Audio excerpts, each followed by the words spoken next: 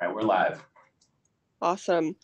Welcome everybody to the Monday, June 5th, 2023 meeting of the Policy and Innovation Committee for the Sacramento Area Council of Governments. We will go ahead and get started with the Pledge of Allegiance, followed by any housekeeping items from the clerk of the board this morning. So if you please join me in the pledge.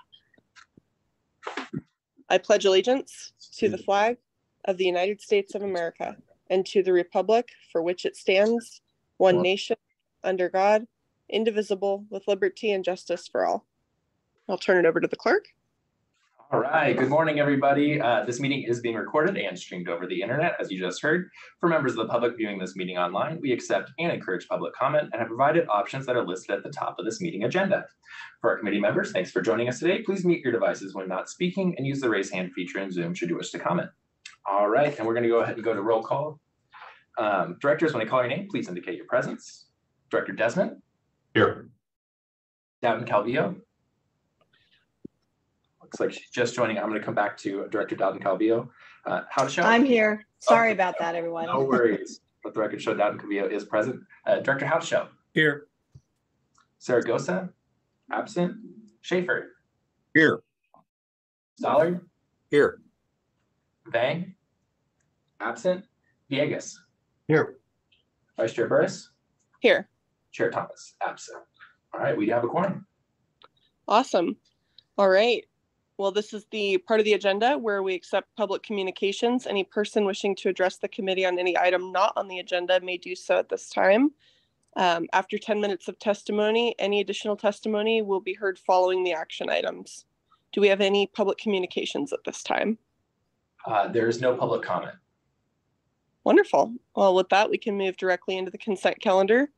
All items on the consent calendar are considered routine and non-controversial in nature and can be moved on in one blanket motion. Anybody may pull an item from consent if they wish to do so.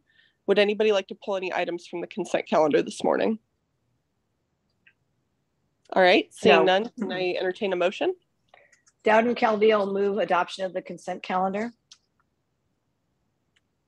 Do I have a second? Second. Perfect. We'll go ahead and take a roll call. All right, directors, when I call your name, please indicate your vote. Director Desmond? Aye. Dowden Calvillo? Aye. Howdishow?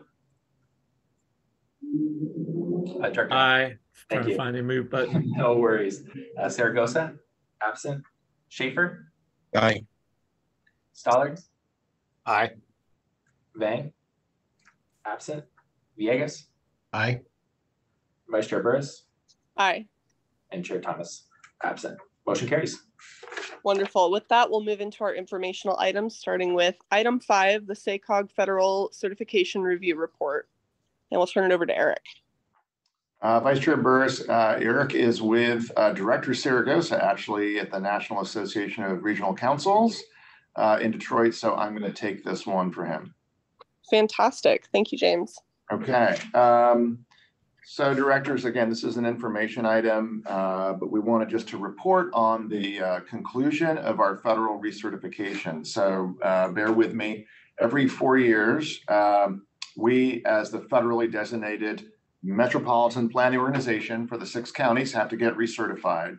There were some of you that engaged in that process, especially board leadership and Chair Kennedy and Vice Chair Saragosa. It's a pretty intensive process. It can get fairly technical, but the headline here is we have come through that. The federal staff from Federal Highway Administration, Federal Transit Administration were here on site in March for a couple of days.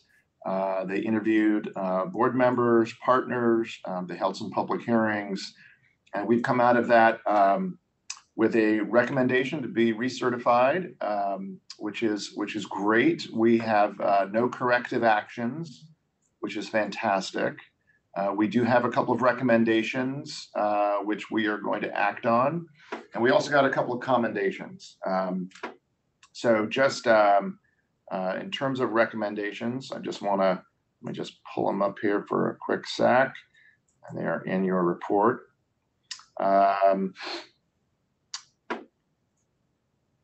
Sorry, I've got to find the, yes, I was going back to the original ones. Okay, so the first recommendation is around, actually very much relates to our upcoming long-range plan. We're calling the blueprint, which is our federal partners are increasingly looking over our assumptions for future revenue sources. This is very, very germane, given potential sales taxes and revenue measures in Sacramento County and Placer County, along with others. So we have to do a long-range plan that is financially constrained, is the term of art, and we have to provide, and we're working, believe me, with Sacramento Transportation Authority and PCTPA to do just this. But we're going to have I think, a higher level of scrutiny on any kind of future revenue sources, really with the goal of fiscal constraint.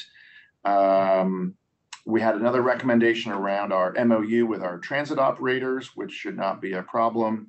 And then we had another recommendation for our interagency consultation process, which I think we're going to keep working a little bit with our federal partners on this one, because we want to make sure we're not creating another level or sort of venue when we have what we call a regional planning partnership. But we think we can definitely get there with that one. And then just in terms of our commendations, one in particular I just want to mention, because your staff deserves a lot of credit, was a lot of our public engagement process, both I think in terms of what we've been doing more recently, but what we're trying to establish with the board around our Engage, Empower, Implement program, public participation around the upcoming blueprint plan. So again, in conclusion, we're being recommended for recertification. We have no corrective actions, very positive review overall.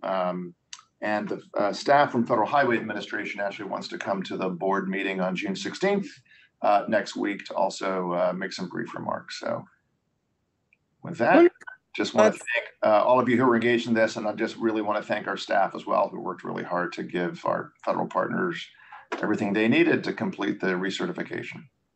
Congratulations. Yep. Congratulations. Well done. It's a reflection of your leadership, James. No, thanks, directors. Like I said, there's a lot of effort that our staff put into this. And I think we've actually developed a closer relationship with our federal partners through the less corrective action, as we have with our RTPA partners in Placer and El Dorado as well. So that concludes my report. Again, this item will be on the agenda for the full board next week, and we'll have a staff person from the Federal Highway Administration regional office here in person. Thank you, James. Do we have any questions from the board on this item? Anyone want to follow up with anything? No questions. Just again, I wanted to echo the comments of my colleagues that we really appreciate the hard work that went into this, and congratulations. Yeah. You beat the nitpickers. I know, that's really outstanding. I mean, that's a very hard thing to do. So. Well, and I will say that, and some of you again we've gone through the corrective action on the sub-allocation issue, which if you're in Placer or El Dorado, you went through the trenches with us on it, and I don't have to probably tell you this. There are more expectations on agencies like ours to perform, to have meaningful partnerships, to spend money well, right? More expectations, and so I'm glad we came through this with such a positive recertification. Wonderful. Well, with that, I think we can go ahead and move to item 6, our federal advocacy update. Hi, thank you. Christina Lucky, Director of Government and Public Affairs. Today, we are going to be hearing from both of our lobbyists, our state lobbyists, as well as our federal lobbyists, to get updates on what's happening in Sacramento and DC. So we're first going to start with the state in Sacramento with Chris Lee and Kiana Valentine at Political Group. Hey, good morning, everyone. I don't know why there's so much glare. There we go. Looks more normal now. It's that time of year when I have a really hard time remembering what's happened since we last briefed you. I believe that was the May 8th. And so since that time, we've had a lot of updates on our sponsored bill, as well as state budget. And the governor has introduced a package of legislation related to streamlining infrastructure permitting. So I was going to cover those three things in broad strokes and then see if there's any questions that you have for us this month. So starting off, AB 350, the sponsored bill related to the timing of the next RTP SCS update, passed off the Assembly floor on consent at the end of May. We are now over in the Senate, where we've been referred to two policy committees for hearing. First, the Senate Committee on Transportation. We expect that will happen about, I think, on their June 28th hearing. And then we're doubled to the Committee on Environmental Quality, where we expect to be heard in early July, probably July 5th. So far, haven't had any no votes in the legislature, looking to continue on that pathway. We've already reached out to those policy committees in the Senate and had some productive conversations. Continue to talk to the Air Resources Board about some transparency, some ways to integrate the RAISE grant work that'll be part of the next SCS update into the bill to make sure that we're really showing the value of the additional time that SACOG is going to have to complete the process, but optimistic that those conversations will continue to go well. And so in a good place there on that bill, and would be happy to entertain any questions if there's anything on AB 350 before we turn to budget and infrastructure permitting. All right, any questions from the board on that? All right, looks like we're good to keep rolling. Great. So since we last talked, the governor released his May revision. We've got a pretty extensive write-up in your packet on that. So I won't dwell too much on that because within the following month, both the Assembly and the Senate came together with their own budget plans. And so talking a little bit about some of the key items from a SACOG perspective, the transportation and public transit operations piece of the budget is probably the thing that's closest to the sort of policies you all are working on. And the Senate and the Assembly both took action to reject the governor's proposed transit and intercity rail capital cuts. So if you recall, this was originally going to be 2 years, $2 billion each, allocated out amongst the regions based on a population formula. The governor had proposed reducing that by $2 billion and then pushing $500 million out to 2 future years. So instead of being 2 billion, it would be 1 billion, 500 million, 500 million. The legislature rejected that. And in a nod to transit and the operations fiscal cliff, they both have placeholder trailer bill to allow some flexibility between that capital funding and operations needs that transit agencies around the state have. They also approved fund shifts, $300 million from state highway funds to backfill the active transportation program, another $200 million from state highway funds to fund the local climate adaptation program. That's a new program. The first round applications are being sought right now at the CTC, and then the port and freight infrastructure program for $150 million. So that is altogether a pretty sizable shift away from state highway funds to programs that can benefit, in many cases, regional and local projects. The Assembly actually also took action to reject the governor's proposal to reduce the active transportation program. As you recall, that program got $1 billion one-time general fund allocation as part of the Budget Act of 2022. On housing, a little bit less of differences. Senate and Assembly both approved an additional $1 billion for the homeless and housing assistance program for 2023-24, and an additional legislative augmentation for 24-25. So the governor has just put 1 year in. The legislature is indicating their desire to keep this program going and put an additional year in. And then there's some slight differences between the legislative packages on housing. The Assembly gave $150 million to the multifamily housing program and rejected a cut to accessory dwelling units, so $50 million program. So we're basically now in this sort of waiting period until June 15th to see what the three parties here, the Senate, the Assembly, and the governor, will come together on this. I think the transit operations piece is something that is continuing to attract a lot of discussion around Sacramento. Transit advocates are viewing that option to shift that population-based transit capital funding as insufficient. They've been looking for a $5 billion package spread out over 5 years. This is a much more modest proposal. And so there's also ideas floating around about, do we take unrestricted cap and trade revenues? Is there additional federal transportation money that's flexible that could be shifted from highway purposes to transit purposes? And so forth. And so that is one major sticking point that we think will be resolved, hopefully within the next 2 weeks. I'll stop there, see if there's any questions. Again, there's a lot here in terms of the moving parts. One last thing I will highlight for you, because it's relevant to some of SACOG's broader priorities, is in the May revision, the governor proposed a series of cuts to programs that were intended to mitigate impacts of climate change in communities. He proposed instead funding $1.1 billion worth of those cuts in a future resources bond.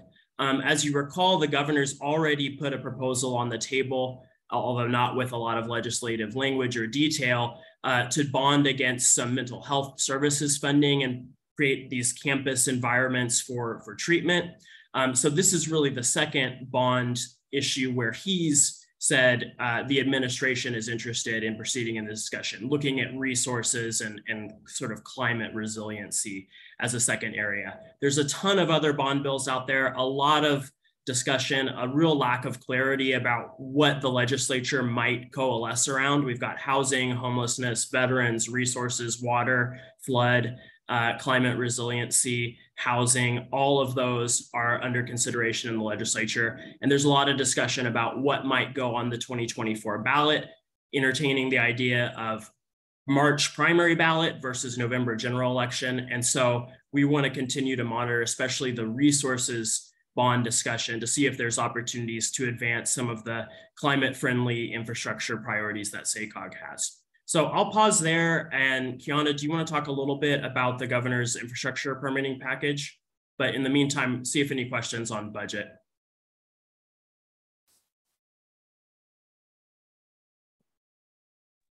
Any questions from the board? All right, I'm not hearing any, so we can go ahead and keep rolling. Okay. Thanks, Chris. I just wanted to update folks a little bit about the governor's infrastructure package that he released just over a week and a half, 2 weeks ago now, at the site of a future solar wind farm in Stanislaus County. He signed an executive order and then released 10 legislative proposals proposed to be implemented as budget trailer bills. Related to a number of things meant to accelerate infrastructure development projects ranging from transportation to energy to water. There are a number of them that apply to issues of importance to SACOG, although I will say these are mostly focused at state level projects, and or the number of projects across the state is pretty limited. So there are a couple of measures related to CEQA streamlining, primarily the preparation of the administrative records, and then judicial streamlining that we've seen applied to projects here in Sacramento, like the Golden One Center. Those would be applied across a variety of different types of infrastructure projects if the legislature agrees to the package and there is a deal in the next couple of weeks. There are NEPA delegation authority measures for permanent NEPA delegation for transit projects. There's job order contracting and progressive design build for Caltrans and water projects. There's some other Delta related matters, and then fully protected species classifications, reclassifications. And then accelerated environmental mitigation. So collectively, the governor has been trying to propose this again as part of the state budget process. But in the last week and a half, as the legislative budget committees met and their subcommittees met to review the May revise, they essentially kicked it back to policy committee. So today the Assembly Transportation Committee meets, and then 2 other Assembly policy committees are meeting tomorrow and Wednesday, and then the Senate is meeting to vet those proposals through the policy committee process. It is unclear to me the legislature's appetite for passing one or more or the package of these infrastructure acceleration proposals, but I can tell you the governor's office is incredibly focused on getting this done as part of the budget. I was on a call late Friday afternoon, and they had, just hundreds of stakeholders trying to rally support from local and regional governments, private sector, unions, business, environmental organizations, etc. So Chris and I haven't had a chance to talk about this, and this was after our last meeting with SACOG staff.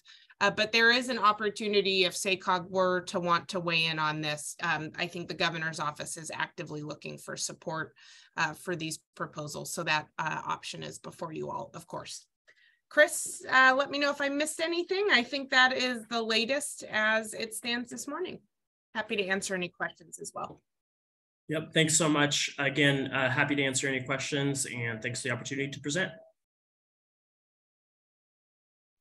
Anything from the board? Oh, go ahead. So yeah, just a quick question. Thank you guys for the update. I know things are moving pretty quickly in this infrastructure acceleration. I know they are putting a lot of pressure in interesting places to sort of garner support for these ledge proposals.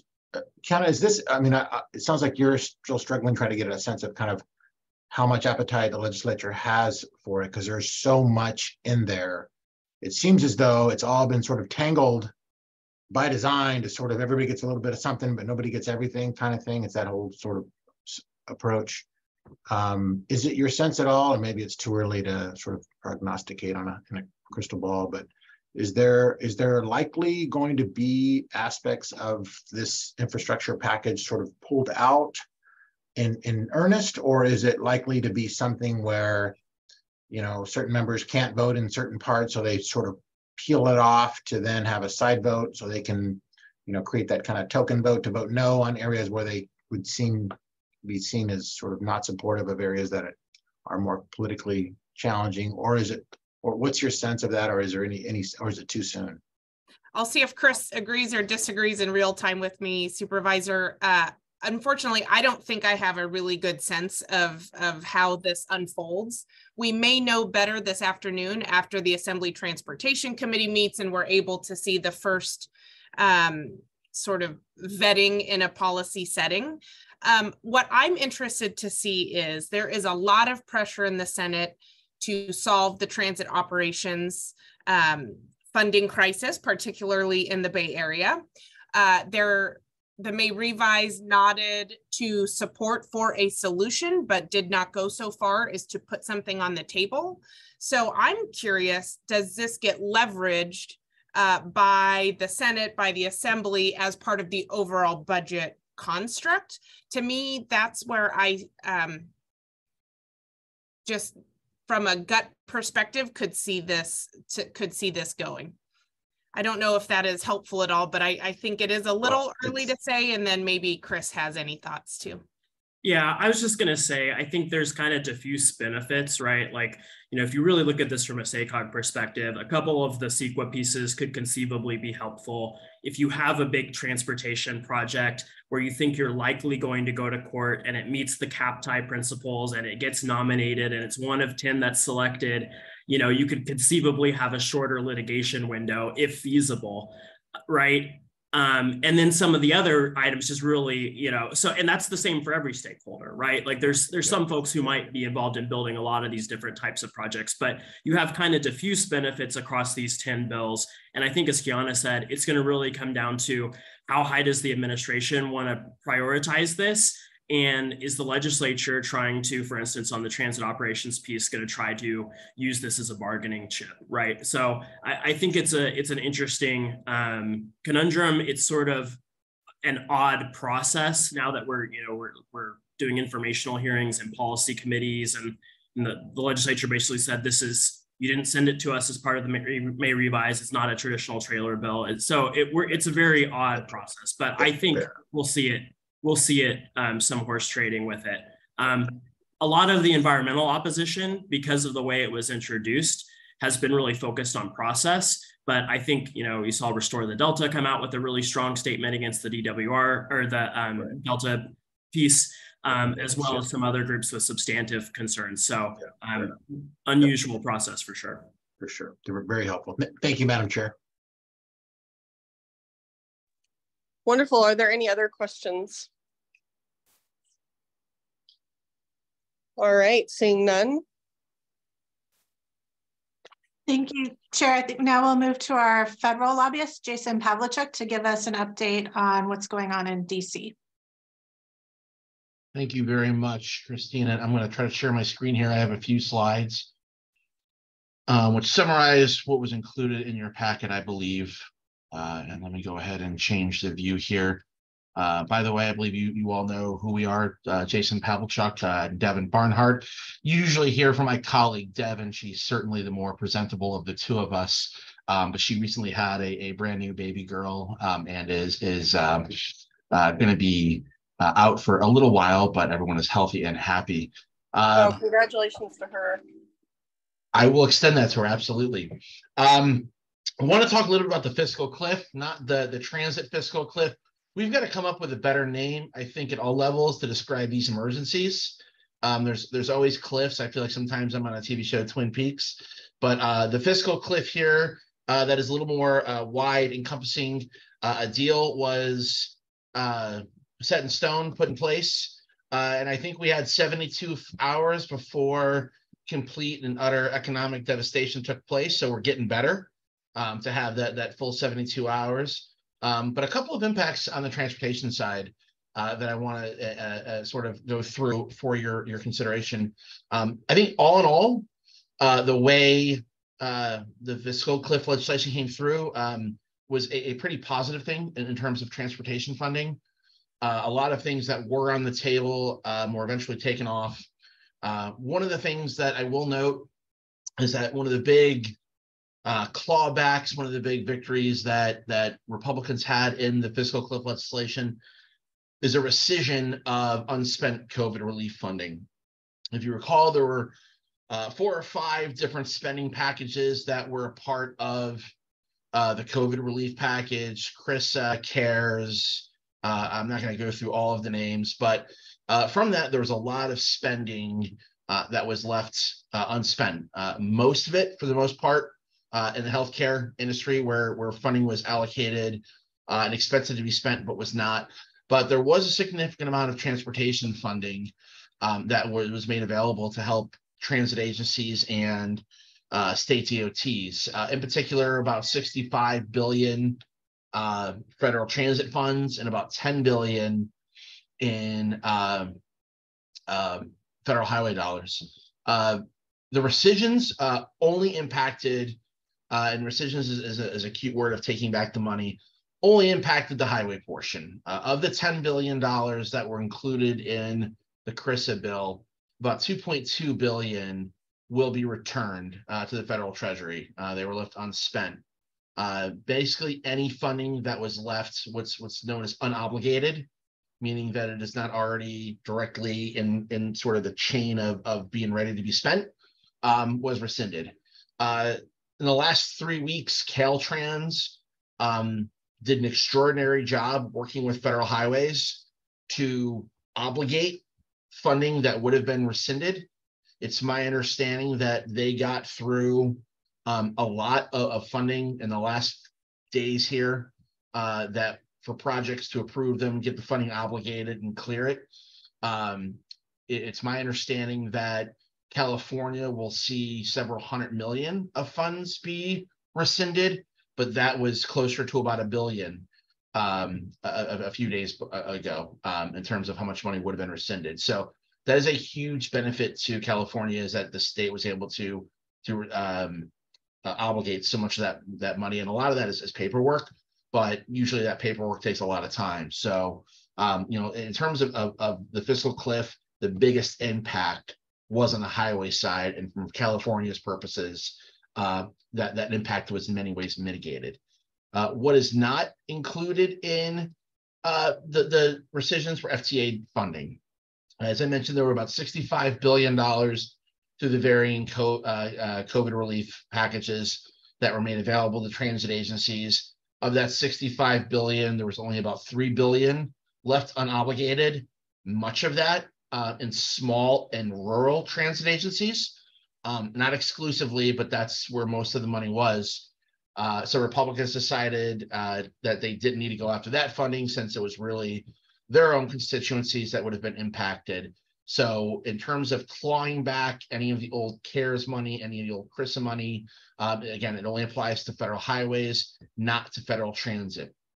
One of the things that we were very worried about through this fiscal cliff package was that funding that was planned to be spent through either IIJA, which is also transportation reauthorization, bipartisan infrastructure package, however you want to frame it.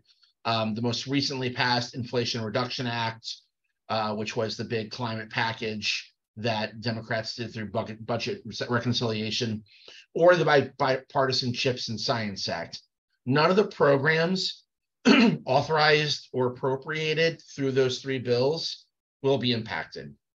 In fact, the way they develop the legislation in the future, if the next Congress decides to rescind funding or cut funding from those programs, the way this bill was written, those cuts would have no budgetary impact.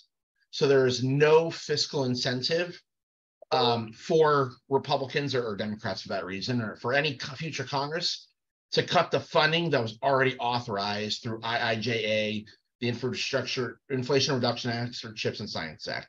What that means in English is that all of the funding that SACOG is expected to get through CMAQ, planning funding, STBG, all the money that the transit agencies are supposed to receive, that is solidified and then solidified again. That was not always the case. There were discussions at one point that some of the cuts would come through mandatory cuts in those programs. So that is a huge win for infrastructure, that the gains we made in the past 3 years will not, be stepped back. That being said, they did include 2 years of budgetary caps. The way the legislation is written, and if you read the Democrats' version of description of this legislation, and you read the Republican version, you think they're talking about two very different bills. And that's largely because the way the budget caps were set are very, there are loopholes created, we'll say that, in terms of how you could discuss the budgetary caps. But what is in place, what the impact is that the non-defense federal spending that is considered discretionary will remain capped at FY 2023 levels. In fact, it'll be reduced by about 5%. That funding does not include, for example, IIJ funding. Those are walled off outside of the caps, right?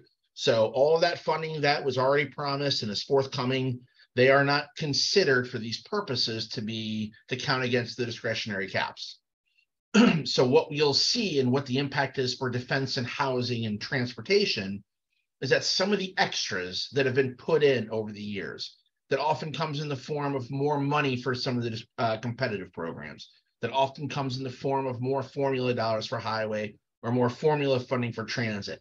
That is what will be impacted. The extras in transportation will likely be tougher to come by. I bring that up especially here in this regard because as part of the last presentation discussing the transit fiscal cliff that not only California faces, but many other large and small transit agencies alike, there is unlikely to be, and I even hesitate to say there's almost no chance there will be a fiscal bailout for transit and transit agency when it comes to operating costs. That is very clear at this point. The political winds would have to change dramatically for there to be some type of bailout at the federal level. The most agencies can expect would be the allowance of using existing formula dollars for operating purposes. And I think even that would be tough to achieve given this political climate. So the extra money that has usually come in the past on top of the formula dollars will be tougher to come by, especially with housing. The way Congress breaks up their legislation, it's all broken up into these 13 subcommittees. And each subcommittee then has its own budgetary number that it's allowed to spend. A lot of transportation is grouped with housing. And a lot of the budgetary resources that come from that bill stem from or generate from federally backed mortgages that are then repaid through Fannie Mac and Freddie Mae through housing. Because of the raise of the interest rates, there's going to need to be actually more investment in some of those programs to backfill some of the economic resources, rather than that sort of being, for lack of better words, a profit center for the housing and transportation bill. So that's sort of another log in the fire, that some of the extras that we've come to enjoy over the last few years will not be appreciated, will not come to fruition in this year or next year. But again, now we've got a larger infrastructure bill that, you know, one would hope would address many of the needs that we have from a transportation standpoint. So that is really all that will be impacted in terms of the federal fiscal cliff. I will say that the extension runs 2 years, so past the 2024 election, and the budgetary caps are only for 2 years. After that, there are discretionary targets, which have no legislative or legal ramifications. But again, those caps and then the current fiscal cliff deal sort of expire about the same time. So I'm sure this fight will respark 2 years from now. So that is the sort of the end of the fiscal cliff discussion. Before I get into some of the other updates, are there any questions about the fiscal cliff, the federal fiscal cliff, and where it stands and what next steps are, or what's happened? Anything from the board? All right, I'm not hearing any. Okay. My only final commentary is I think this is a very good thing for infrastructure and transportation. This definitely could have been way, way worse. And I think in light of the changes that could have been made and the ones that are, I think in many ways we should be very, very pleased with the end result. Just to give a quick update on some Green Means Go activities.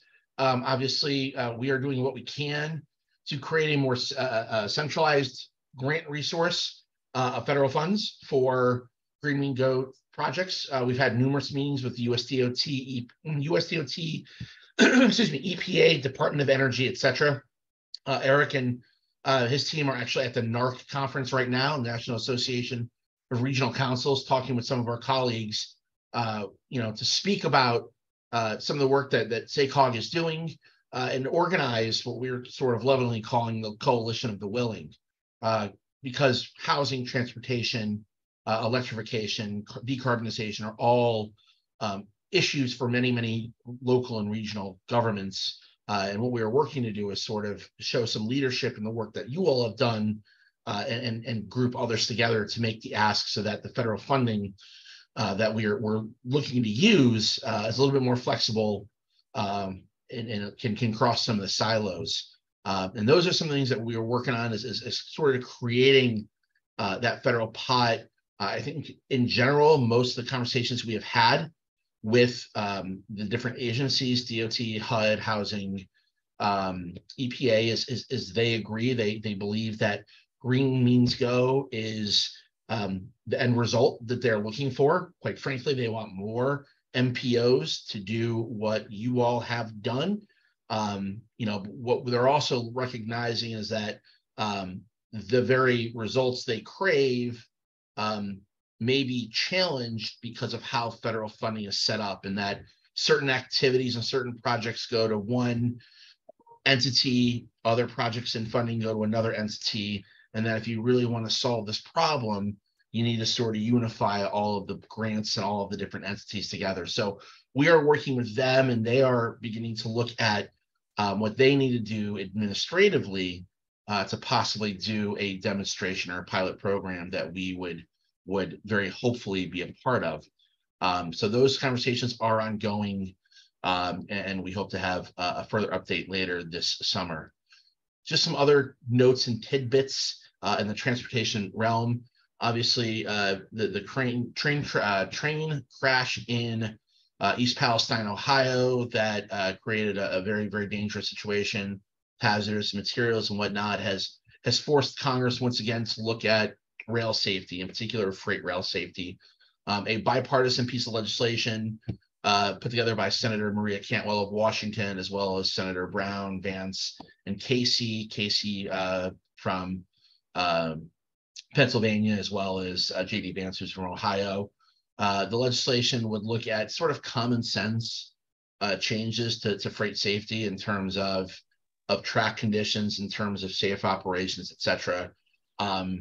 I put it more as an FYI, and a summary, a link to the summary can be included in your packet, but I believe we're going to begin to see a lot more focus on freight rail safety and rail safety in general, not just because of this accident, but because of a handful of others that have occurred recently, not just in the US, but across the world, where hazardous materials have been spilled and dumped and what have you, and it's creating incredibly dangerous situations for those communities. So I believe that the rest of this year, you're going to see in the transportation space a lot of federal efforts on rail safety. And do they expand beyond the freight element? Very possibly. But that right now seems to be the key is freight rail safety. Also of note, just want to make a notation that there are two new grants that were announced in May. Actually, there was a series of grants through the Department of Commerce that look at regional innovation and technology hubs. This was a huge part of the CHIPS Act. It's a $10 billion program where they're looking at, the Department of Commerce is looking at the integration between innovative technology and regional economic development. Certainly transportation can and is a part of this. So this is of note that if your local government or if your jurisdiction is interested in learning more about what's going on there, I can certainly talk to any of you individually, but there's links to the notices and what have you. And then also there is the FY23 Public Works and Economic Adjustment Assistance grant that has come from the Department of Commerce that has helped a lot of communities fund public works projects to address economic issues, whether it be man-made or weather-related. It has helped agencies address some of those issues. And then again, you will see this a lot through this through this federal government. There's a $51 million ride and drive electric funding opportunity coming from the Joint Office of Energy and Transportation that looks at ways local governments can catalyze and support investment in electric vehicles. This is really a public-private partnership agreement where a local government or a regional government can partner with, a charging station, a business development, what have you, to really focus on ways to encourage and expand electric vehicles, including vehicle charging stations, which were an eligible resource in this program. Finally, I'll just sort of put this on your radar. This summer, we will see 4 different grant programs be announced. The RAISE, MEGA, and Rural grants should be coming out literally any day now. And those are the large federal capital programs, somewhere in the neighborhood of probably $5 billion with those 3 federal programs a year. Also, the congestion relief program, which has not yet been announced. It is my understanding that the congestion relief program, which really funds pricing, operational improvements, TDM, things of that nature, that program will be released in later end of Q2, early Q3. And that program is only eligible and open for urban areas over 1 million. So really there are only 54, I think it is now, metro areas that are eligible. So that's certainly one that I would urge all of you to look at. And again, that's a regional based program. So something certainly that will be coming up. And then again, the SMART and Attain grants, which are more technology and innovation driven, will be announced, I've been told, in July. And again, they will likely be announced together where the SMART grants are planning grants and implementation grants, and the ATTAIN grants are simply innovation grants. And that's innovative, projects, and from transit, active transportation, all the way down to highway signalization, things of that nature. So those will be coming out in July. So with that, I will stop and feel free to take any questions that you have. Thank you very much. Do we have any questions from the board? Yes, Trinity. All right, go for it. We're talking a lot about rapid introduction of electrical vehicles across all of our country. Has anybody done anything about how we're going to deal with charging in multifamily housing?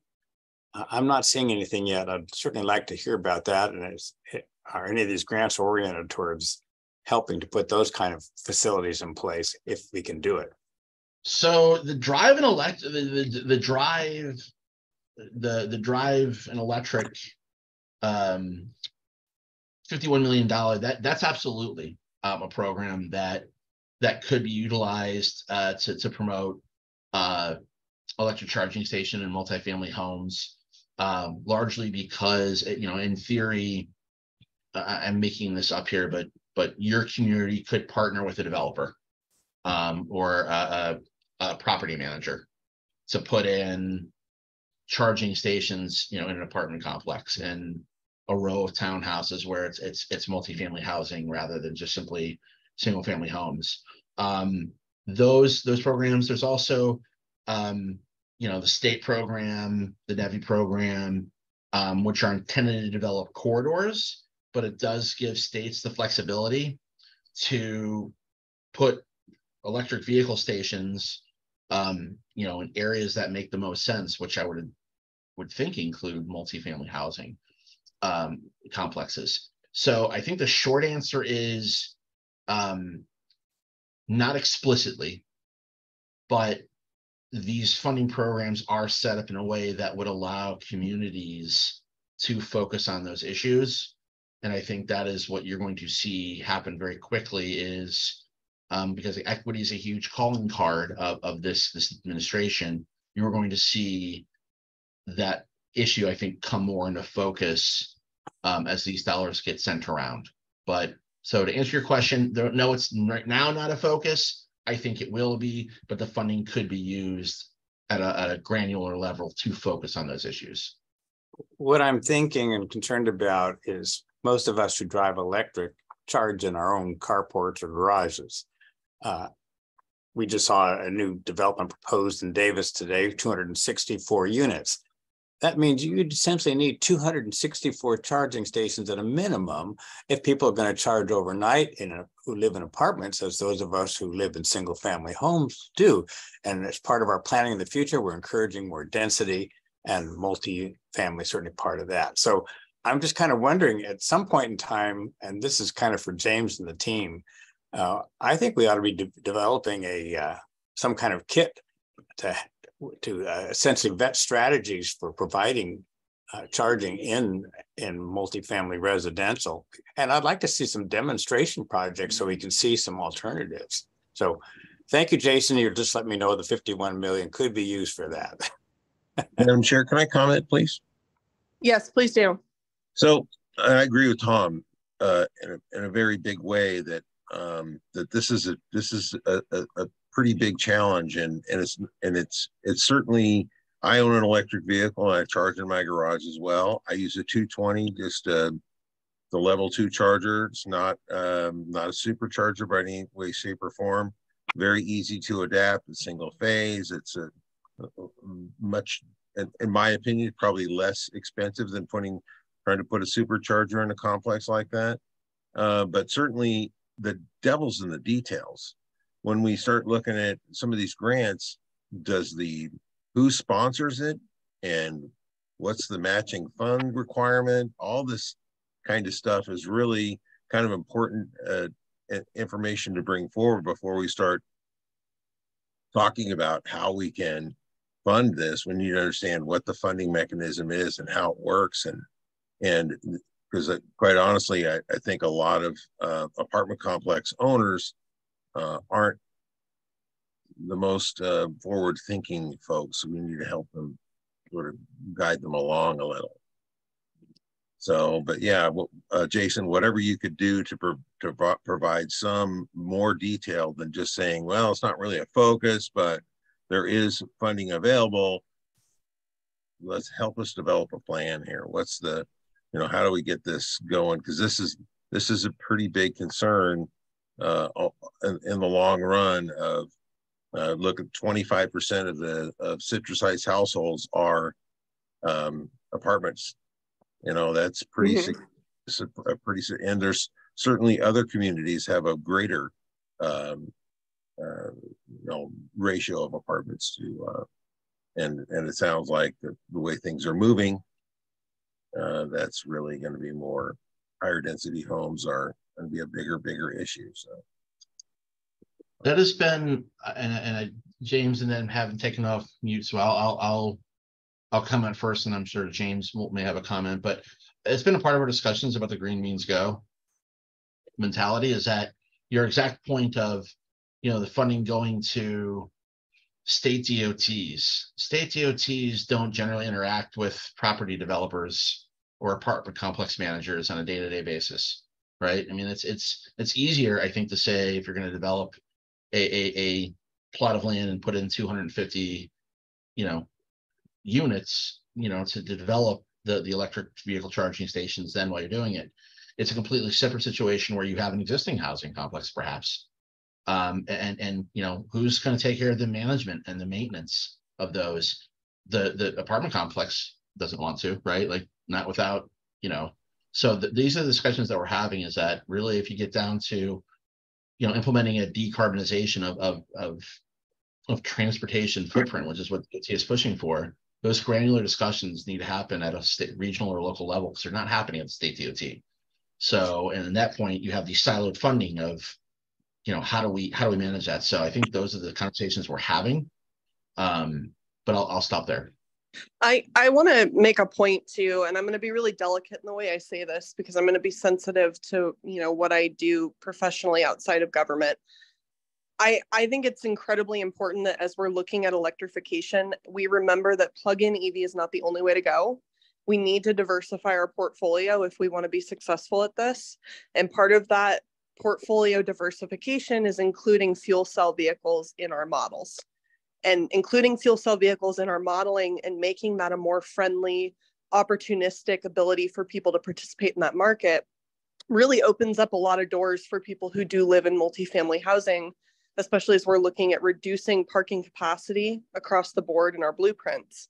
I think it's incredibly important that we remember that, because if we don't have to change people's habits and how they operate their vehicles, but we make them greener, we have a really good shot at success. And there's a lot of opportunity for mobile fuel cell stations that can be moved around as needed to create these corridors.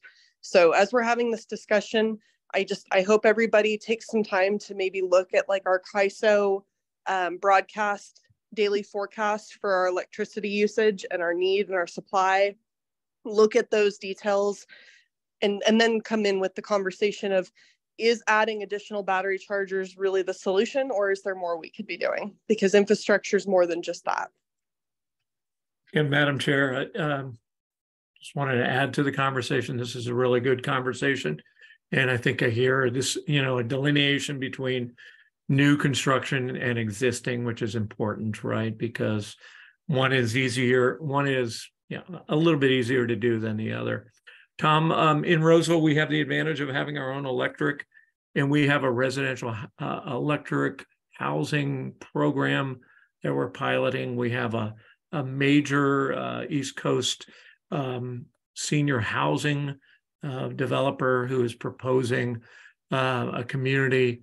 I'll get you the stats, but that will be all electric and it will be all self-contained. So I'm happy to share that with you, Tom, and maybe that's of utility. Every pun intended. Maybe that's of utility to you. So, thank you.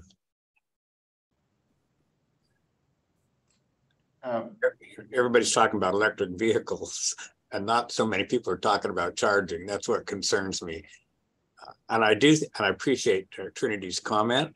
I have kind of vision we could have a a conduit from every apartment going to individual parking spaces so they can, on their own electric bill, pay for overnight charging. That might be complicated. Or, it's basically 4 charging stations, 6 charging stations are a drop in the bucket in these large apartment complexes. So, but again, as Trinity said, the current model is we all drive to gas stations to fill our tanks. We don't get it done where we live. So, but maybe there are models that require it being done offsite, but the convenience of charging on-site is something most of us appreciate when we have single family homes. So I know there's a lot more room for talk here, but this isn't necessarily the place for it. No, this has been a great discussion. And James, I was hoping you might have some input before we wrap it up. Absolutely. Yeah, just a couple comments. I really, whenever we get going on alternative fuel vehicles, EVs, hydrogen, right, it always gets a good conversation going. People are leaning in and jumping in. So just a few things to remind the board, and this is a bit of a preview in some ways for what's coming in the next couple of months or through the fall. We actually have a very formal working partnership with SMUD, and this is Sacramento County, so I fully recognize this is just one county, but SMUD, Sacramento Metro Air District, actually covers other counties as well for some of the EV stuff, and Sacramento Regional Transit. So formal MOU, formal working partnership. I get together with the executives every other month. We have staff to staff work through, because in some ways the transition into clean vehicles is the challenge is that no one agency even owns the public side of this. Mm-hmm. Right? It requires intense coordination. And I guess all I would say on that is just stay tuned, because we are talking about actually trying to get at least our 4 agencies together with sometime this fall. And so just stay tuned before I give you any more details or promise too much on that. So that's one thing. And we've got a lot of exciting work going on around mobility hubs, accelerating zero emission charging. And the other thing I will say too is, we've won this federal RAISE grant. We are still trying to sign the thing and get it going across all 6 counties. But if you read our newsletter, the gig floating car share pilot project here in the city of Sacramento left Sacramento. So we just wrote that up and interviewed people, right? Because it's all lessons learned. This is the wild, wild west. We are in startup land on all this technology, and we'll fail more than we succeed at first. But floating car share is hard to work. What is an easier model, relatively, is housing-based EV car share for affordable housing complexes. And that is actually taking off as a way of both transitioning to EVs, but also significantly reducing the transportation costs of low-income residents, right? So, and that is because it is housing-based, right? It's charging at home, it's charging overnight. So there's a lot of really interesting models and nonprofits and for-profits that are out there. So that's sort of one bucket that is coming. And then just on the hydrogen, a reminder, in our mega region working group with the Bay Area and San Joaquin County, we were awarded a Caltrans planning grant to look at medium and heavy duty charging, refueling, and hydrogen opportunities across the 16 counties of Northern California. So we're just really kicking that off now, because even that, right, I know Vice Chair Burris, we've talked about this quite a bit in terms of trucks and the I-80 corridor. And really kind of the challenges around going electric for heavy duty. But there's some really interesting opportunities around hydrogen, around piloting hydrogen. Our region actually has an application in for a federal hydrogen hub right now. There's going to be a pretty major hydrogen hub selected. We're a little bit of the long shot, as we often are on that. But anyway, so more stuff coming there on the mega region group and working group, and this project in terms of zero emission heavy and medium duty that we'll be reporting back to the board on in the months ahead. So all good stuff. Very exciting. Wonderful. Thank you, James. There's not a chat feature in here, right? So I can't put it in. Not. I was gonna post the link to our residential electrification housing program. But so That would be Director Hadashed. If you want to just send that to me or Robert Tadovich here, what we'll do then is we'll send that back around. So that's the way to do that. Appreciate it. Bye. Great.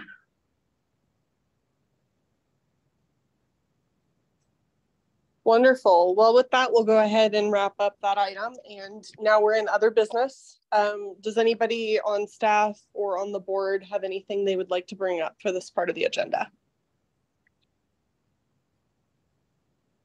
Vice Chair Burris, I would just say, I think some of you for sure are registered for the June 16th Blueprint Workshop in Folsom. But if you're not, we would love to see you there. We'd love to have you. We still have some, we are filling up fast. With a capacity of 300, we're over 200 now in registrations. So we have a nice mix of elected officials, staff, and community civic organizations. But if you haven't registered and you can attend, please do. We also have a great Youth Leadership Academy lunch celebrating 5 years of our Youth Leadership Academy directly following that at noon. Encourage you strongly to, if you haven't registered, if you can, for June 16th and the lunch, and share that with your colleagues on your boards and councils. Well, thank you so much, James. With that, I will go ahead and say the meeting is now adjourned and we will reconvene next month. Thank you, everybody. Yes, thanks, everyone. Yeah.